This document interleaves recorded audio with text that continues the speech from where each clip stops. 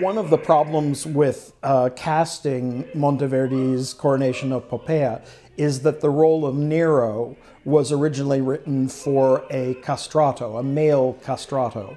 And this presents a problem today. We have cast the brilliant Australian countertenor David Hansen, who is a male soprano falsettist, in the role of Nero. And I think his voice suits this role perfectly. It's extremely powerful, and you really get this wild, uncontrollable rage of Nero, this kind of mercurial quality. For me, it's really brought a new layer of color and excitement to the role.